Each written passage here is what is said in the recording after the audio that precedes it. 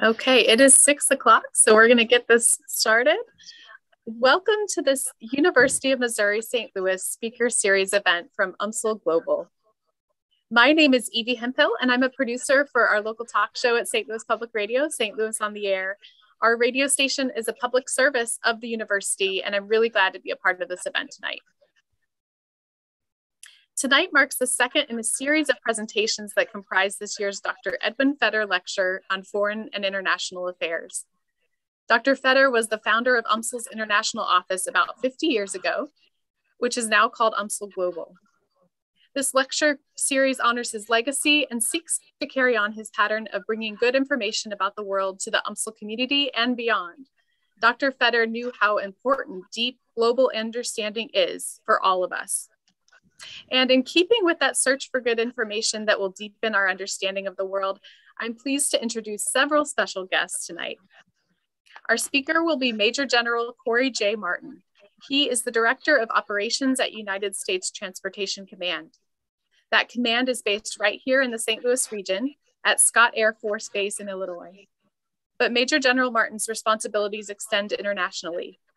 He and his team have played a very key role during the recent evacuation of civilians by the US military in Afghanistan. We're also joined tonight by Liane Constantine. She is the Executive Director of UMSL Global. And finally, we have with us tonight UMSL Chancellor Kristin Sobolik.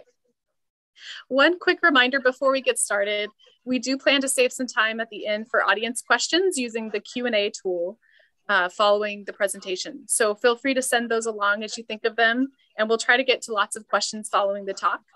Do use the Q&A tool, not the chat box, for sending your questions.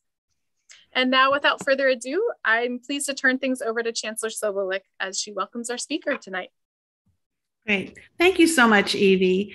I appreciate that. And I really am sending a welcome to Major General Corey Martin for coming here on this evening to join us to talk about a very timely issue.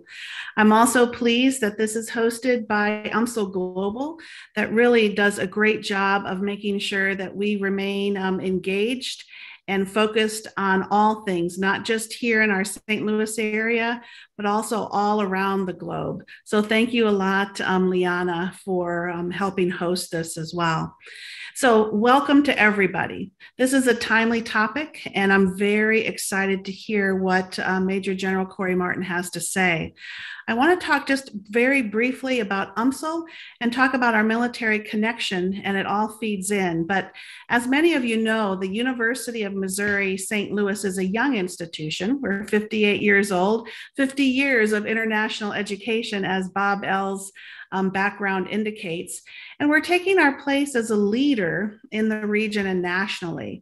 We are the premier public research university in Eastern Missouri and Western Illinois, and we're ranked as a Tier 1 national university by US News and World Report. We moved up 42 spots in the US News and World Report's lists over the past 2 years, and we are now ranked number 118th in the nation. But as an institution, we are very engaged with our veteran and military community, and we have created a very strong network that is centered around our Veterans Center. In fact, the Military Times has ranked UMSL first in Missouri on its 2021 Best for Vets College list, and we are ranked number 37 nationally.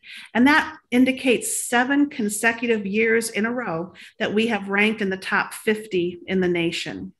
So we are very proud of those rankings and in the programming and support structure that we have built for our veteran and military connected students and their families. We're also engaging strongly with the National Geospatial Agency, the NGA, which is expanding here with a new $1.7 million facility, which is termed MGA West. And during the recent NGA INT symposium held here in St. Louis last month, I signed an educational partnership agreement, an EPA, with Vice Admiral Robert Sharp, who's director of the NGA, that will expand the work of our geospatial collaborative located in T-Rex, right below the Moonshot Labs. There are only 4 institutions in the nation with an EPA, with the NGA, and we're one of those. And in addition, we have a CRADA, which is the Cooperative Research and Development Agreement with the NGA as well. There's only one higher ed institution in the nation that has both an EPA and a CRADA with the NGA, and that is UMSL. So we have long worked well with veterans and with the military, and we are continuing with our NGA partnerships. We definitely welcome more engagement and collaboration with Scott Air Force Base, and I look forward to talking more with you, Corey Martin, on this and with the rest of our UMSL leadership team. So I hope that you can come to our campus again and take a tour, and we can talk about increasing our collaborations. So that's a big welcome to General Martin, as well as the rest of our community. And with that, I think, do I turn it over? I'll hand it over back to Evie. To me, actually. And sorry, Liane. Chancellor Sobolik, in the interest of time. Thank you, Chancellor Sobolik. Thank you, Kristin. It's my great honor to introduce Major General Corey Martin this evening with some highlights of his career that we don't want to miss after the short introductions here before. Major General Martin was commissioned from the U.S. Air Force Academy in 1991 with a bachelor's degree of science in aeronautical engineering. He has earned his wings after 12 months of undergraduate pilot training at Williams Air Force Base in Arizona. General Martin went on to become a command pilot and racked up over 4,200 impressive flying hours.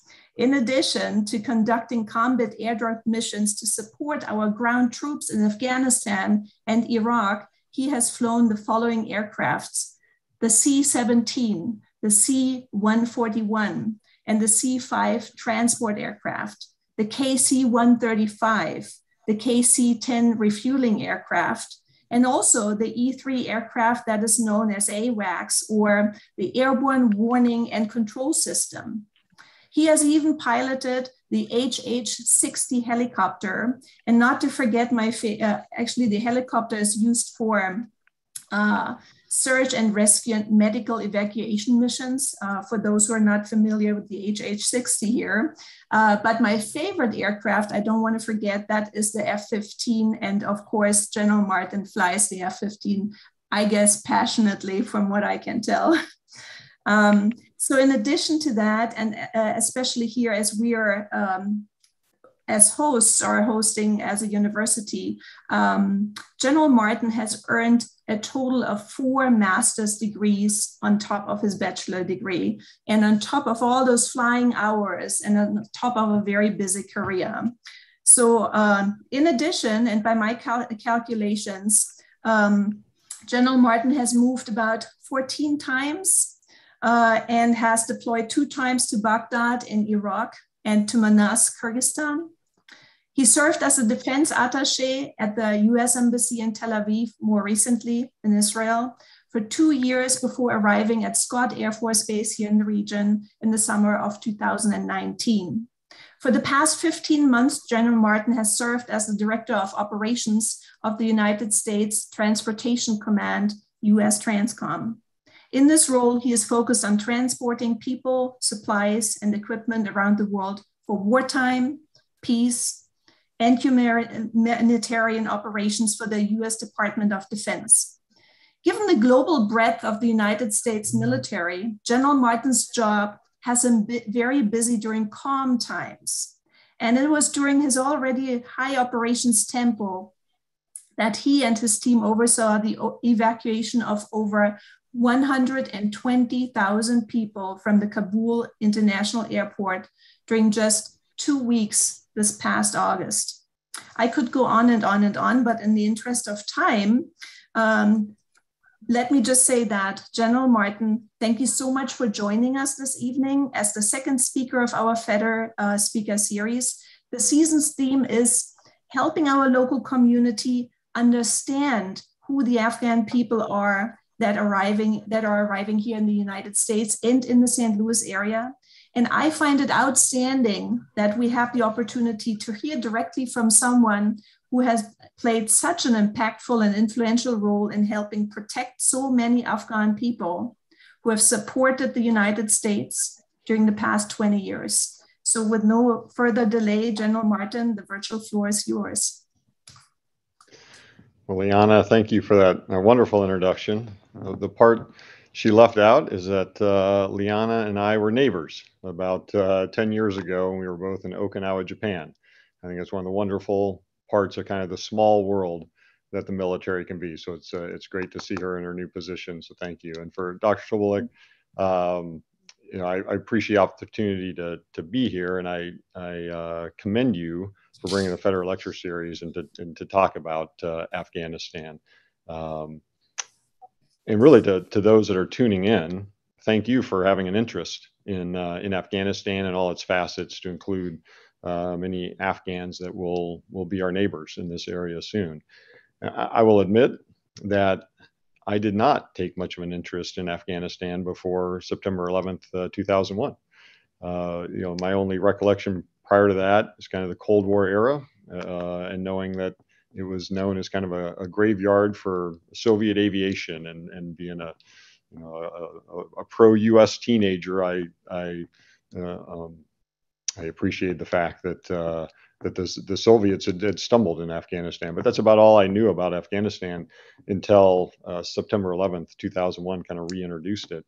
And so my plan tonight is to just kind of talk about how I have been associated with Afghanistan over that 20-year period. For anyone that is maybe probably about 27 years old or older, I would guess that you have a memory of September 11th, 2001. For me, I was about 10 years into my military career at that point, flying the C-17 aircraft, one of the aircraft that Liane had mentioned, in Charleston Air Force Base in South Carolina. And the C-17 it's a 4-engine large transport aircraft, really to deliver soldiers, mainly our Army, anywhere in the world. And we can do that by landing, or we can do that even by just dropping people or equipment out of the airplane while it's still flying. And I had just finished up a week of that training, airdrop training in the C-17 before September 11th. And so that Tuesday was a recovery day for me, a day off. And I was on a run in my neighborhood with my wife, and with the technology of the day, she had a Walkman on her arm and was listening to music via the radio. And in the course of the run, said that an airplane had flown into a building in New York City. And being a pilot, I tried to picture how that's possible. I imagined very low-hanging clouds in New York City, a private airplane and a pilot that got lost and ran into a building. So we continued to run, but a few minutes later, she said it happened again. And so we went immediately back to our house. And of course, like the rest of the world, when we tuned into the news, we saw just the opposite of the weather. It was a beautiful day in New York City, and it was not a small aircraft. It was a large aircraft. And immediately I knew there was something nefarious that was involved with that. So I put on my uniform and went into my squadron. And so there were a couple weeks of time where our government was formulating a response. And so that response would manifest itself with Operation Enduring Freedom that began on October 7th of 2001. And it was an opportunity to find the Taliban and Al-Qaeda that were in kind of the ungoverned parts of Afghanistan, and be able to bomb them and strike them. But in the lead up to it, at least according to Bob Woodward's book, Bush at War, President Bush said, this is not a war against the people of Afghanistan. It's about the Taliban. And so we needed to find a way to make sure the people of Afghanistan knew it was not against them. And he wanted, in his words, bread to be dropped along with the bombs.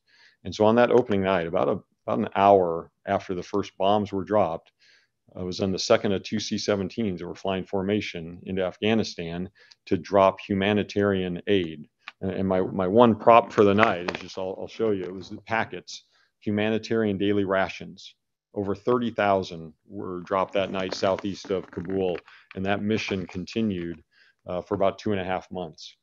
But it also just was a start to a new relationship I had with Afghanistan, and continuing to fly to places that you've probably heard of: Kandahar, Mazar-e Sharif, Bagram, Kabul.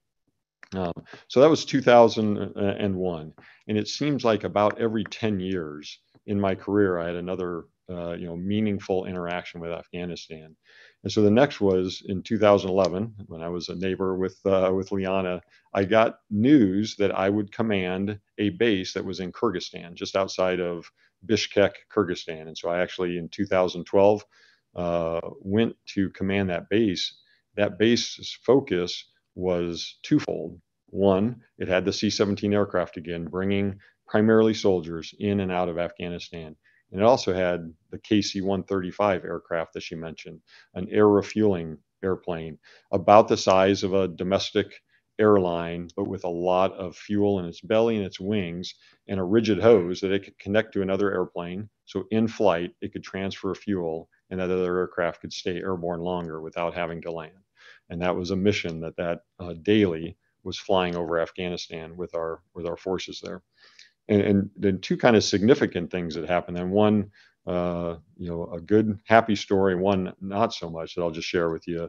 The one is that during that time, the environment, the threat environment in Afghanistan was such that we actually were able to put our KC-135s and eventually land them and keep them in northern Afghanistan in Mazar-e Sharif. And it was the first time that those aircraft were able to operate from that location on the ground, which was a positive thing. The other I need to mention, because it highlights the sacrifice and the connection many American families have with Afghanistan, and that is that one of our KC-135 aircraft broke apart while it was flying a mission to Afghanistan and crashed in Kyrgyzstan, killing the three crew members. And so I just acknowledge those two men and one woman who I just flown with a few days before that accident are three of about 24,000 combat losses that America had in its time in Afghanistan. And so that was in that 10 years in, around 2012. And now you go a decade later, we're at 2021, and as mentioned, I'm at Transportation Command. And Transportation Command really has a global mission that it will deliver our servicemen and women, our soldiers, our Marines, our sailors, our airmen, soon our Space Force Guardians, anywhere in the world at the time and place of our nation's leaders choosing. And we do that with air, with sea, with land transportation, right? All that is under the purview of Transportation Command. And so if something has to be there literally overnight, Transportation Command aircraft are able to do that. Or if a much larger, what we call a decisive force, has to be delivered, Transportation Command can do that as well. And what that would look like is if you have a base, maybe like Fort Carson in Colorado Springs, Colorado. If that unit needs to go to Iraq, they first will load up their equipment on rail cars, and by train will go to a port, maybe like Beaumont, Texas, or Charleston, South Carolina. There, they'll get off the rail, and Transcom soldiers will load it onto a ship. And these are enormous roll-on, roll-off ships that can carry about 400 C-17s worth of equipment, and then make the trip across the Atlantic and into Kuwait. They'll download that equipment, and then that equipment can drive into Iraq where it is needed. Or if it is needed overnight, an airplane like the C-17 or the C-5 lands at that base, Fort Carson, loads up much fewer pieces of equipment, but then can fly it much quicker direct. So it's kind of an ability to do something immediate tonight or a decisive force over time. And in the question and answer, if you have more questions about Transportation Command, I can discuss that.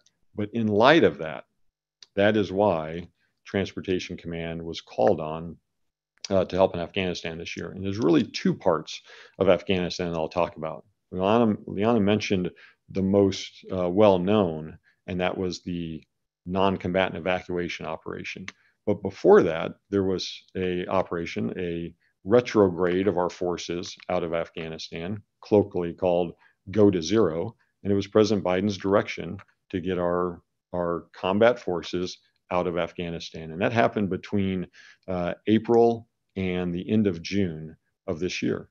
And it took that deliberate piece of Transportation Command to kind of do the reverse of what I just talked about. 20 years worth of equipment and presence in Afghanistan slowly was brought down to zero. So beyond some of the places I had talked about before, the Kandahars and the Bagrams and the Mazar-e Sharifs, which were fairly large bases, there were many forward operating bases. Those would collapse, and they collapsed back onto Bagram. And then eventually, on the evening of July 1st, the final C-17 aircrafts left Bagram and had really brought our military presence to Afghanistan to zero. All that was left was the diplomatic presence at Kabul, in the capital of Kabul, and some military security focused on protecting and securing the embassy. And we were able to do that because the international airport, Harman Karzai in Kabul, was still operating. And so we would be able to continue to supply our diplomats through that airport.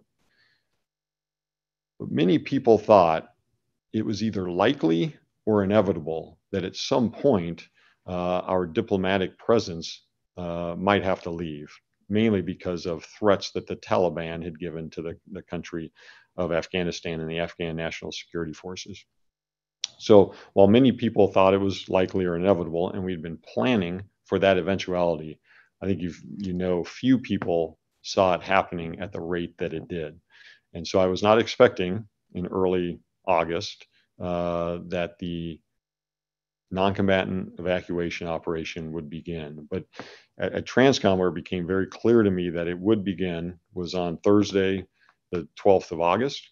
The chairman of the Joint Chiefs of Staff, General Milley, called to Transcom to make sure that we had the aircraft, we had the aircrew, and that we could bring a security force, a combat force, back into Afghanistan that would be sufficient to allow for the evacuation. And once he had that assurances that Transportation Command would be able to provide that airlift, the next day on the 13th of August, we begin to flow combat forces back into Afghanistan for that purpose of giving us security of the airfield. There was an urgency to do that. And I don't know if I fully appreciated the urgency that the chairman had at that time, but it became very clear. And if you remember in those first days after, around the 15th or the 16th of August, the images that came out of Harman Karzai International of thousands of Afghans being able to access the airfield, certainly not a safe environment to operate aircraft or to try to do an evacuation. What might be less clear is while the news continued to show some of that loop footage for days afterwards, really in a couple days, the situation had changed. The 82nd Airborne, some Marine units had arrived. About 5,000 U.S. forces had arrived. They were soldiers, there were airmen, there were Marines, there were sailors, all on the ground, giving security to the airport so that at that point, the evacuation could start in earnest.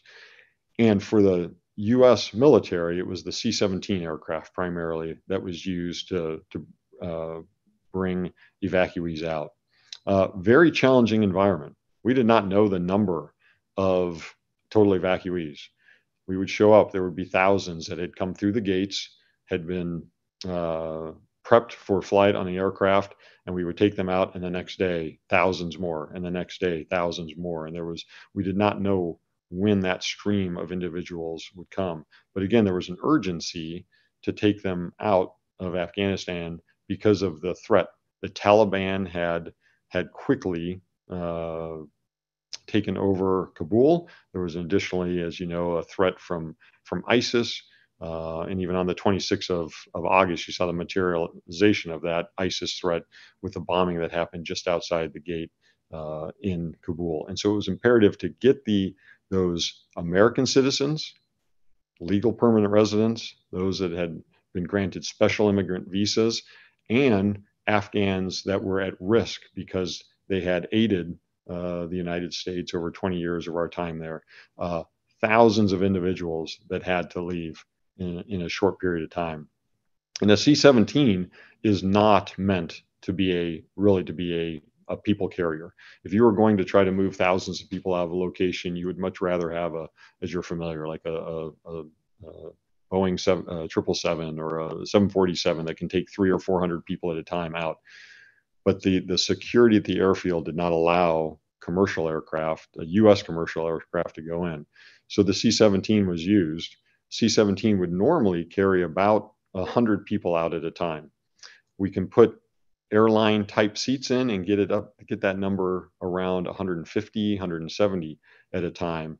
But clearly that was not going to give us the speed, the velocity we needed to bring the thousands of people. It ended up being, for Transportation Command, over 80,000 for the entire operation, over 120,000 individuals out. And so what the C-17 crews did is they just had 400 to 450 people just sit flat on the floor of the aircraft and fly them out that way. And there's actually a fairly iconic picture, at least in military circles, of over 800 people that were on board a C-17 aircraft where it took them to safety. So that was the C-17 part of just getting individuals out of Afghanistan as quickly as possible. That introduced another challenge, though. When you're bringing one day 20,000 people left Kabul, where do you take them? This was a surprise on the timing. And so, as you know, with Afghans that are eventually going to come to St. Louis, there's a journey that took them from Kabul to America. And some of those, we were not ready to take 20,000 a day into America. And so there was some staging bases that were needed. And this is where I think it is so important that a country like America has allies and partners, that it has partnerships, global partnerships. And there were several countries, 10 different countries that said, we will take Afghan evacuees and we will allow them to stay in our country for a temporary period of time while we are able to get the flow into America. And so I'm very appreciative of allies and partners and their contribution to this operation. Clearly not just a United States operation.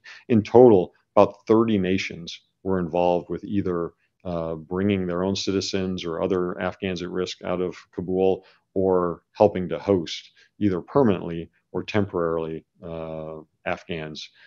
So that one part of the challenge was finding those spaces, and as countries stood up, that was helpful, a bit of a relief valve, a place that we knew that we could bring the evacuees as they left.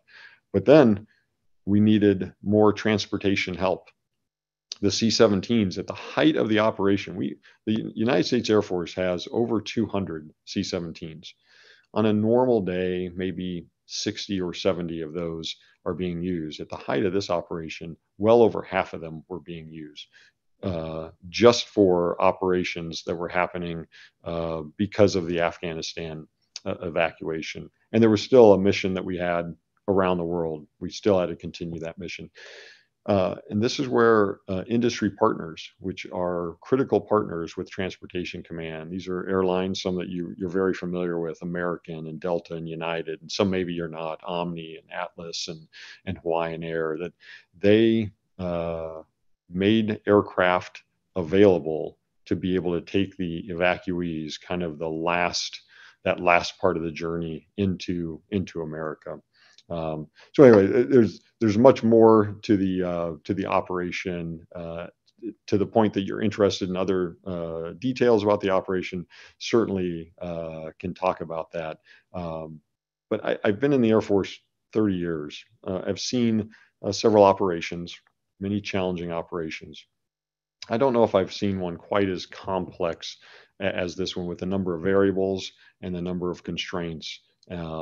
Knowing that there was a timeline of when our access to Kabul would end, knowing that there were actors around the airport that wanted to damage U.S. aircraft, U.S. personnel, Afghans that were leaving, and then the constraints of multiple countries and needing to get people all the way back to the United States. A very complex situation. And I'm really just able to talk about in all three of those kind of episodes I talked about, the start of Operation Enduring Freedom with the initial airdrops, this, my time kind of in the middle when Afghanistan was about halfway through our war there, and at the end about the mobility story.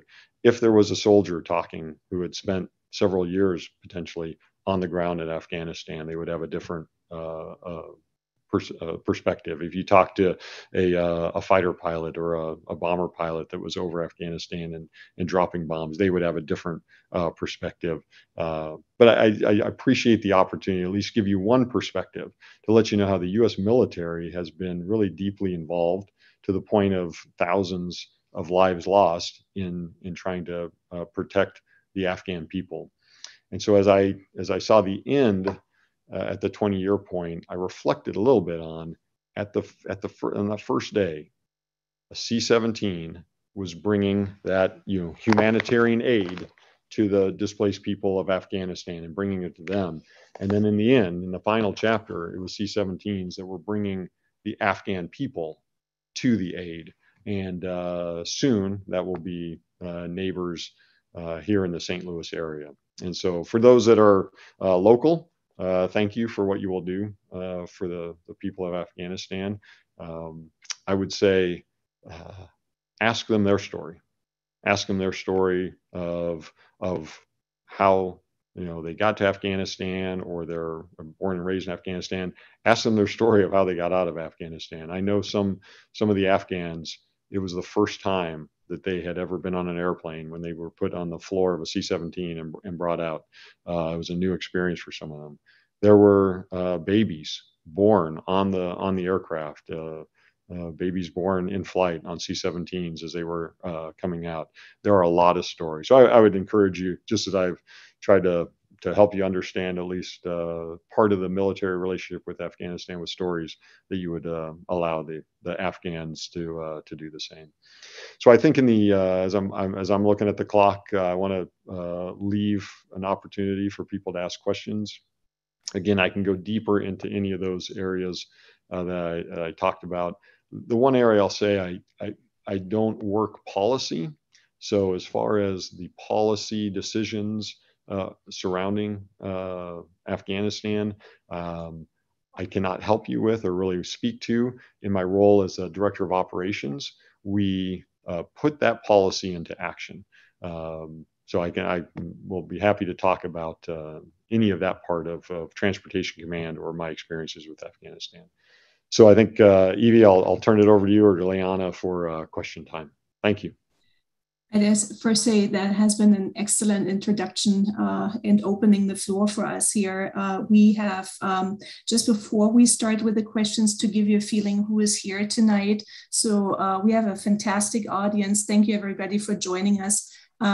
We have one student here, one UMSL student who is from Afghanistan. Actually, she joined us last time. So welcome, Hila. I know you can hear us. We have professors from our university, from other universities, and we have a lot of local people who are interested in the topic. And as such are the questions here. Before we start reading and relaying the questions out to you, maybe Chancellor Sobolik, I wanted to promise you to give you the chance to ask a question back first, if you have one. I am taking a look at 14 questions now, and I'm very cognizant that I took up more than my fair share of time. So I'm going to turn it over to our wonderful audience. Okay, wonderful. So Evie, I hand it over to you. You can just go in the order they came in. Okay, there are so many great questions here. We will start with Linda. Linda asks, can you share what is being done now to get the rest of the Afghan collaborators and families and American citizens out of Afghanistan? Yeah, to a certain extent I can, Linda, and that's a great question. And I should have maybe even clarified it in my remarks, that although the Department of Defense was very deeply involved in this evacuation, it's the Department of State that really has that role. And if it exceeds the Department of State's capabilities, which in this part, the Department of State would contract some of those commercial aircraft that I talked about. And because of the threat environment, that was not going to be possible. The Department of State asked for Department of Defense help. And so we were involved in that surge of getting people out. Now that we have officially left Afghanistan, and that last aircraft that departed on the evening of 30 August, it really is back to the Department of State to help work those American citizens that are still in Afghanistan, some of which are there because they did not want to leave. They are because of maybe not everyone in their family would have been able to leave with them. They chose to stay behind. But here's the critical part of an airport like Harbin Karzai staying viable, is that after that 30 August date, there have been other American citizens, special interest visa holders that have departed from Afghanistan, and to my knowledge will continue to be able to depart from Afghanistan. And again, Department of State led process of getting them back to the United States. From the DoD perspective, those 80,000+ Afghans that our aircraft brought out and kind of entered into the system in countries like Qatar and the United Arab Emirates and Germany, and for the most part, they have all left those. I think there are still just a few that are left in the Persian Gulf area that are still making their way back to the United States. So that will complete the evacuees that the Department of Defense brought up, but there will continue to be a stream of American citizens able to leave Afghanistan. So I let you know that it's happening. I can't get you the details just because at this point that is a process that the Department of State is running and not the Department of Defense. But thank you for that question, Lynn. Kind of on this similar note, General, Hila, our student, asks, were the evacuees Afghans who had aided the United States or civilians who had no connection with the U.S. as well?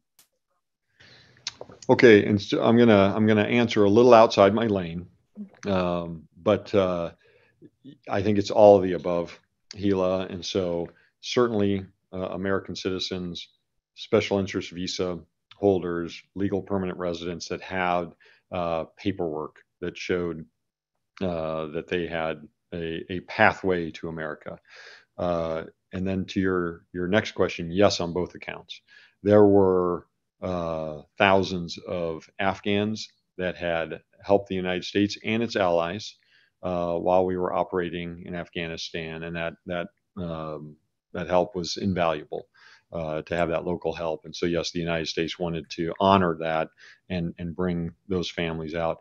But there was also a category that I heard the president talk about: Afghans at risk.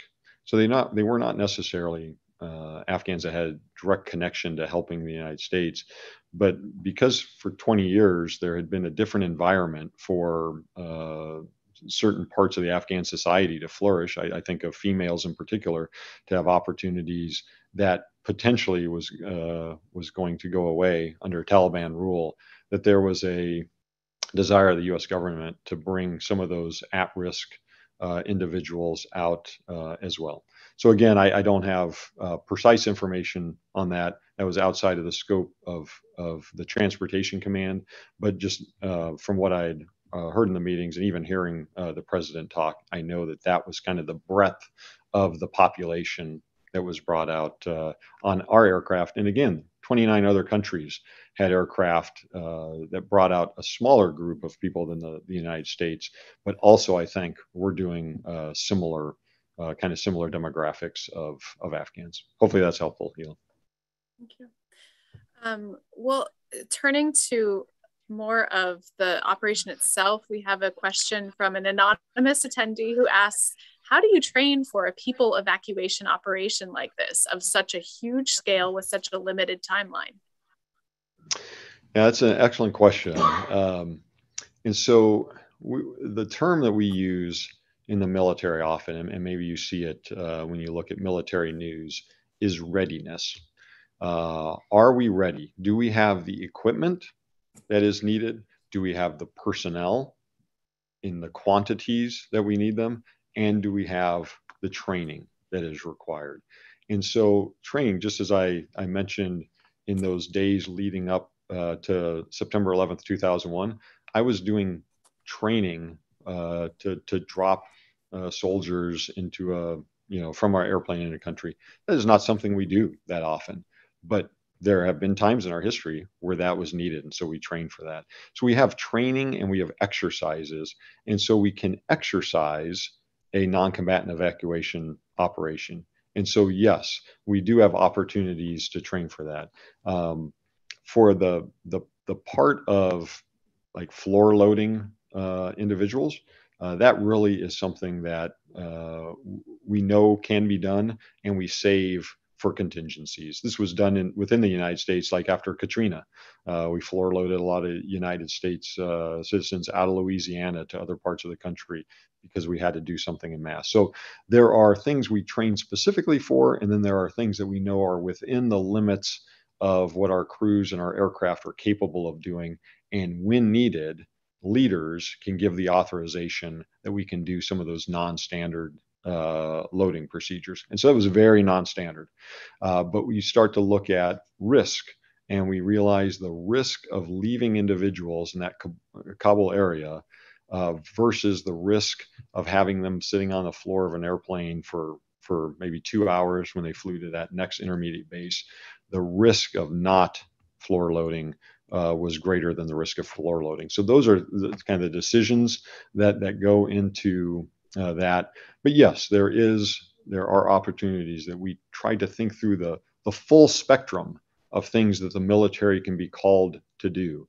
And we take opportunities to train or exercise to that, even if it is not something that we're doing commonly on a day-to-day basis.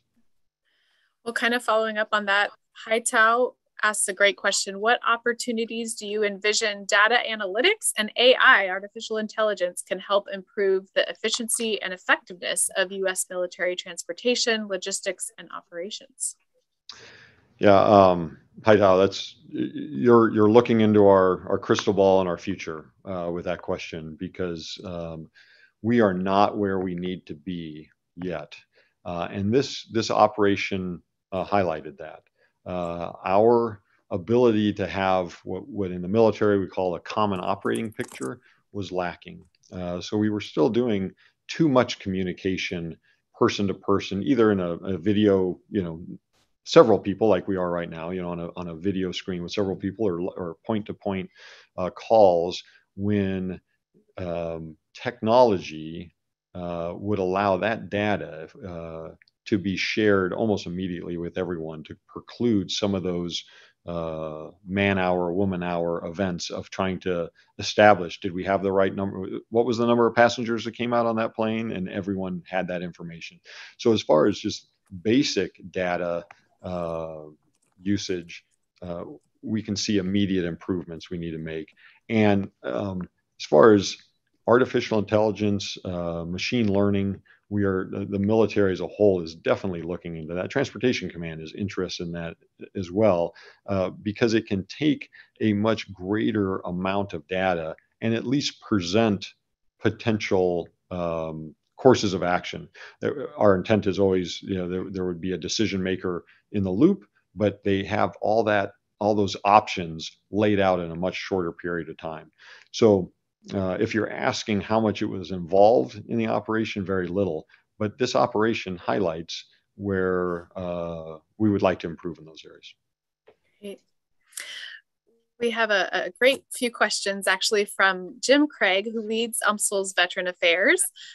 Jim has a couple thoughts here, and I'm going to go ahead and read that. Jim writes, I wonder if you could speak to the non-uniform talent needs that Transcom has. And are you finding that talent in the workforce of the region? Also, if you could identify one or two key competencies that colleges and universities could focus on developing in graduates to address your needs, what would they be? That's from Jim. Okay, thanks, Jim. I wish I had the number off the top of my head of the percentage of civilians that are at Transportation Command. But it is probably, it may be close to 50%. There's a large population of civilians, and I can talk, specifically about Transportation Command, but really, I think generally I can talk larger about the U.S. military. And there is, for instance, as Liane was reading my bio, she talked about 14 moves, and there's a part of officer development, enlisted development that really values a diversity of experience and forces frequent moves, to where being in a job or a location for maybe 2 to 3 years is about the maximum time someone is in a location, and then they move on to a different location, different job. There's value in that. There's great value in that diversity and coming in and not getting kind of into a rut of groupthink and thinking a certain way. What you lose with that, though, is some continuity. And so sometimes you may have experienced a new leader comes in, they have an idea, and you think, well, we tried that 3 years ago, and we know that didn't work. The civilian workforce oftentimes does not move at that same frequency. And so there's great value in the continuity and the depth of experience that they bring. And so that's why I think, especially at headquarters, combatant commands like Transportation Command, you will see a large number and almost a balance of both civilians and uniformed personnel. As you go lower and lower echelons in the organization, down to like a flying unit or a tank unit, you'll see that percentage go much larger to uniformed personnel. But so great value and great usage of non-uniform members of Transportation Command. As far as yes, for opportunities. Anyone non-uniform that's interested in government work, Transportation Command would be interested in having you come out and see if your talent would fit with Transportation Command. Your key competencies piece, I kind of in with the last question, cyber. The pieces of information technology. There is a need to accelerate our ability to integrate that into our processes. And so I really think there's value in skills that capitalize on that help decision making. One of our commander's 5 priorities is advanced decision making. How can we make decisions quicker? And it's oftentimes because we can leverage those types of tools. So anyways, Jim, thank you. And thank you for being part of the Veterans Affairs at UMSL. Continuing to get some great questions. We're going to turn to a slightly different topic, General. This is Richard. He writes, will Scott Air Force Base and Transcom be able to assist the efforts to resettle Afghans in St. Louis and the Metro East? Okay. I don't know what role Scott Air Force Base is going to have. So a little bit about, if you're not familiar with just Scott Air Force Base. So there is the base itself, and the unit level of the Air Force that usually operates a base is called a wing. And so there's a wing, the 375th Air Mobility Wing, and that commander commands Scott Air Force Base.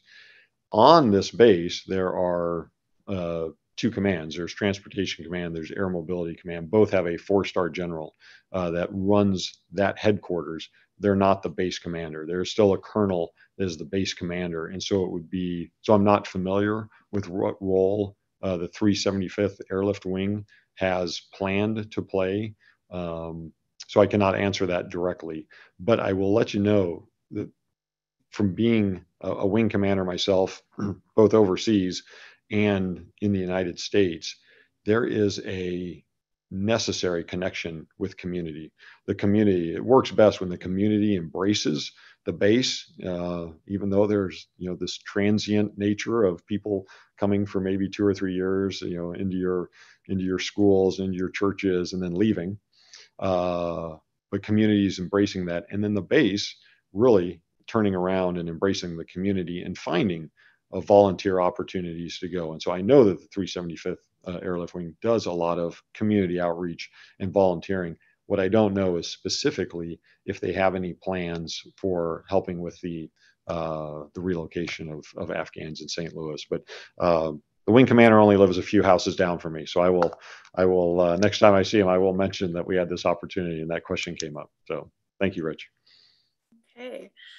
Mark writes, what preparation had to happen in order to generate the tremendous number of aircraft for the evacuation? How many bases provided aircraft for the support? So your question kind of gets a little bit at the heart of what Transportation Command does. The four-star in charge of Transportation Command right now, it's General Jackie Van Ovos. She has what we call operational control of all the C-17s. So even those C-17 aircraft, the 222 are spread around the United States, spread around the world, she has kind of ultimate control of where those aircraft are going to go. And she delegates that authority through me as her director of operations. And so we were able to make aircraft available for whatever the highest priority mission is. It's really kind of the heart of when you hear people talk about command and control. Command and control is taking scarce resources and trying to put them against the highest priority missions. And the President of the United States and the Secretary of Defense and the Chairman of the Joint Chiefs of Staff made it very clear to us this was the highest priority mission on August 13th. And so Transportation Command, the first step was making those aircraft available to our Air Operations Center that does the more tactical, technical piece of actually scheduling a takeoff time, coordinating for diplomatic clearances for countries that a plane has to fly over, or arranging for an air refueling of a tanker aircraft with one of the aircraft in order to accelerate, or medical evacuation with doctors and nurses on board the plane, which was used during this operation. That command and control, scarce resources against the highest priority mission. So that is what allowed us to mass C-17s where they were needed. I do not have the exact number of bases that were used. However, it's a chance to highlight that if you're not familiar with the military, there's an active duty component of the military that is full-time in the military, in the uniform service. And then there is Guard, and there is Air Force or Army Reserves, other services. So Reserve and Guard do not necessarily wear the uniform every day. They may be, in this case of aircraft, they may be airline pilots. They may be working in a hospital. They may be owning a business for most of the time, and then they will come when needed and fly. And I will say that in addition to the active duty bases, whether we're talking about airlift aircraft or air refueling aircraft, there were Guard and Reserve members that were involved as well. So several bases made aircraft available for this mission. And the C-17 got a lot of publicity because that was on the ground at Kabul and on a lot of the news footage. But the other aircraft, C-5s, were continuing to fly elsewhere in the globe to keep those missions going on. The air refueling aircraft were above refueling fighter aircraft and bomber aircraft, the AWACS airplane that Liane referenced earlier, aircraft that stay airborne to give surveillance and be able to keep kind of a camera on the airfield all at one time. All those aircraft were able to be in the air above Kabul, even though you never saw them because of air refueling aircraft. So, in my mind, countless number of bases were involved, Mark. So I don't have an exact number for that, but Transportation Command's authorities is what made the aircraft initially available to be tactically tasked where they needed to go, where they were needed the most. Thank you. General Martin, you just explained some of the aircrafts very nicely. And I, as you know, I was like kind of a late comer to the Air Force as a spouse. So I remember your three kids explaining all the different types of aircrafts to me when they were very young. And in that regard, we actually have two really interesting technical questions for on the C-17. that I'll summarize. So one of the questions is, did any of our C-17 come under fire by the Taliban or any bad actors during the evacuation operation? And the second, tying in with that, can you describe how the C-17 aircrew aims a pallet of food to land precisely in the right spot on the mountaintop? So these are two technical questions, I thought. Okay. Yeah, thank you. Yeah, for the first question, the threat to the aircraft was more from, during that operation, was more from what we call indirect fire, rockets or mortars that are fired from some position off the airfield onto the airfield. Fortunately, those are relatively imprecise weapons. And fortunately, there are weapon systems on the airfield that can detect those inbound rockets and mortars and attempt to shoot them down before they get to their target. So more of the threat for this operation was that indirect fire than it was from what would be anti-aircraft artillery fire. So that's the first question. For the second question, so there's a few different delivery types. I talked about delivering those food packets on the opening night of Operation Enduring Freedom. The intent of that delivery was to spread those 30,000 packages over a large area, 2 or 3 miles. And so they were released without parachutes and just released into the air and just naturally separated and floated down. That is a kind of the most basic type of drop. But you are correct. There were times where we needed to get either food or ammunition, water to a precise spot where we wanted to get it to our allies or our forces and not allow a Taliban force to have that.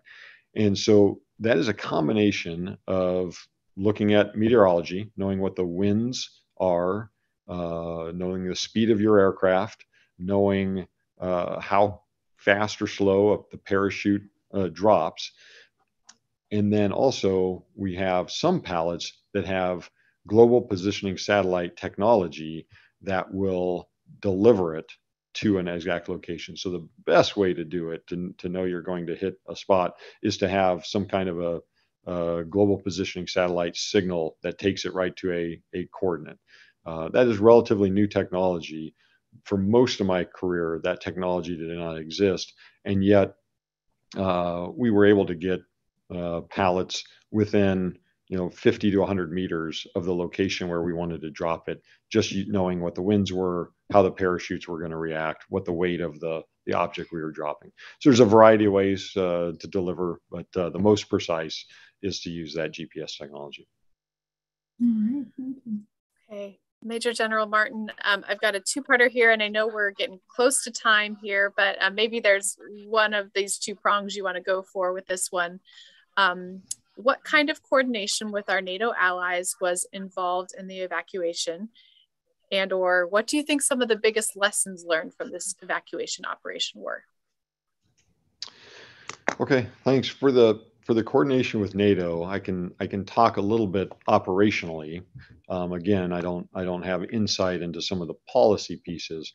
When we first arrived, when I mentioned the scenes of thousands of Afghans being on the airfield, the Harman Karzai was still under control of Turkish forces, but soon after that, it transitioned to U.S. military control. We have what we call contingency response forces that have a wide variety of skill sets, and they are actually part of Transportation Command.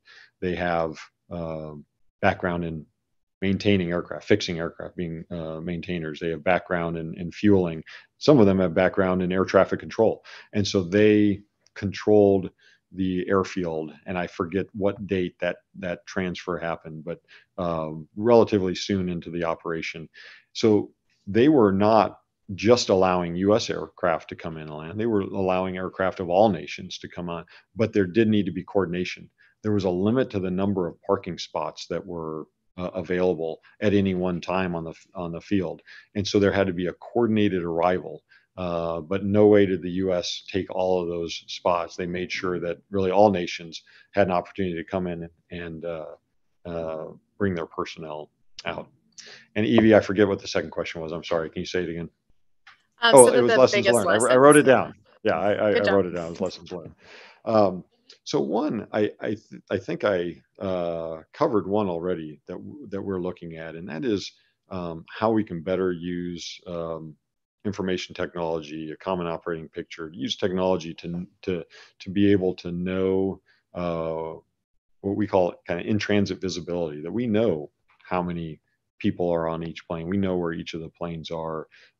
We know which locations. Does Germany have space for more Afghans to come in today, or does Spain have more space for Afghans to come in today? So I think one of the lessons learned is, trying to get more real-time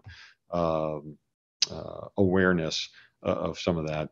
And the other, I think I covered also, but a lesson that I think at Transportation Command we kind of know, but I don't know if outside of Transportation Command it's as obvious. A lot of people think that, hey, as long as you have enough C-17s or whatever aircraft you need, you're going to be okay. It's all about just numbers of aircraft and aircrew. We quickly found out it was more than that.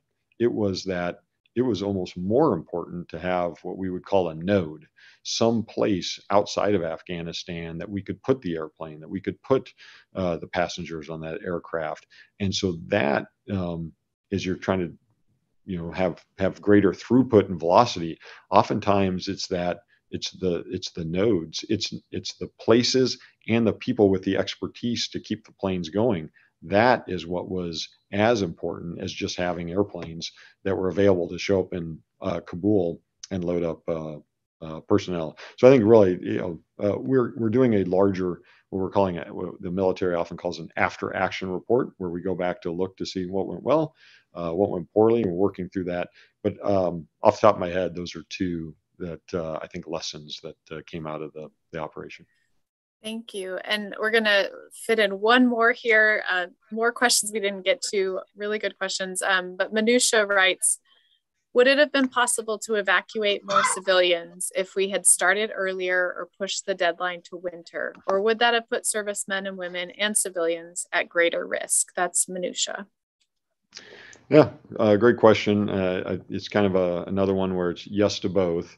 And even if I don't talk specifically about this operation, in an operation, more time gives you more options usually. And so you can either decide to do the same number of things at a slower rate, or you can do more in the time period. So oftentimes more time helps. In this instance, there was a feeling, again, I'm not talking from a position of being part of the policy, but really just somebody that was able to watch the news and see what our national leaders, our president, our secretary of defense was saying, is that there was a feeling that there was a period of time that after which there would be more threat to not only the U.S. actors, but the Afghans on the airfield. And so, yes, there was a consideration of at what point, beyond what point, would we be incurring more risk or not? So anyways, yes, time usually is a friend. More time allows you more options. And in this case, we just knew, for whatever reason, the policymakers gave us a deadline. And so as operators, we worked within that policy to maximize the number. And there were individuals leaving up to that last day of still drawing Afghans out, even as we had to be concerned about drawing our own people and equipment out. Well, in the interest of time, I'm looking at the time here. We're 4 minutes overdue, and I didn't want to overstretch General Martin's time here for sure. I would like to thank the audience, all our participants today, for your great questions. And if I may, General Martin, I take this as a fantastic introduction into more, and hopefully we'll have an opportunity maybe in the spring for a meeting in person with you. I appreciate your wonderful feedback.